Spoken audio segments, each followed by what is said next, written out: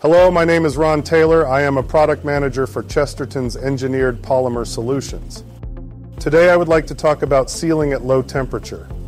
This can be challenging because the movement of molecules in materials slow as temperature reduces. Cold temperature actually changes material physical properties. For example, at 0 degrees Celsius or 32 degrees Fahrenheit, water undergoes a phase transition from a liquid to a solid. Once you get even colder, starting at negative 150 degrees Celsius or negative 238 degrees Fahrenheit, the realm of cryogenics is entered. At negative 273 degrees Celsius or negative 459 degrees Fahrenheit, the movement of molecules ceases altogether. This is known as absolute zero. You might ask yourself why sealing at such low temperature is needed. Well, low temperature is useful for the phase transition of gases to liquids. Converting a gas to a liquid saves an exceptional amount of storage space.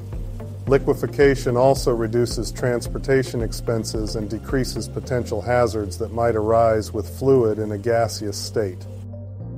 Cryogenic liquids have a number of useful applications. Nitrogen is sprayed on harvested produce to cool and delay the ripening process. Cryogenic fuels such as oxygen are used in spacecraft rocket applications. Embryos for in vitro fertilization, also known as IVF, are stored in liquid nitrogen.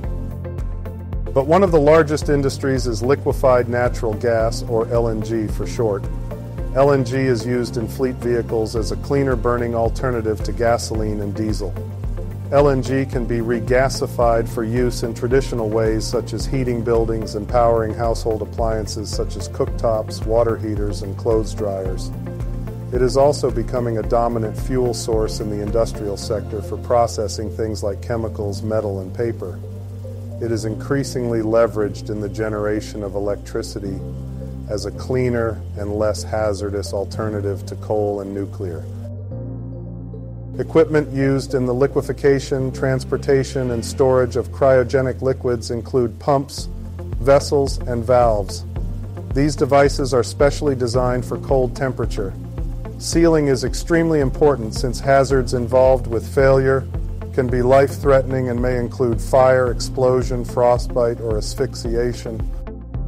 Traditional compression seals are incapable of cryogenic temperature. Rubber materials harden, lose their flexibility, and resist deformation. All of these factors lead to seal failure.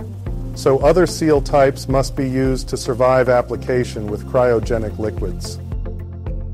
One such seal type that can hold up under low temperature conditions is a spring-energized seal. It consists of a machined polymer jacket loaded with a spring element. The jacket is typically made from a material called polytetrafluoroethylene, also known as PTFE. This material retains toughness, strength, and lubricity down to negative 268 degrees Celsius or negative 450 degrees Fahrenheit.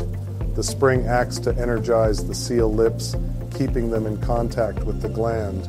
This provides sealing at no to low pressure, with increasing pressure further actuating the seal. When designing a spring-energized seal for low temperature, Chesterton engineers consider several design factors. 1. Where possible, a virgin or lightly filled grade of PTFE is used to maximize jacket pliability. 2.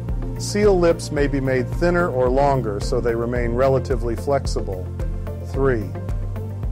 Although PTFE has one of the lowest coefficients of friction known to man, this property increases as temperature reduces. For this reason, seal lips are carefully polished to enhance their finish. 4. Since the jacket stiffens and contracts as temperature drops, high spring loads must be used to overcome rigidity.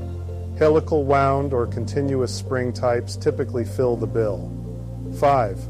Finally, and to not be overlooked, hardware should be designed to optimize sealability. Fine finishes are recommended for static surfaces and very fine finishes for dynamic surfaces, since gas-tight sealing is essential when transitioning to a liquid.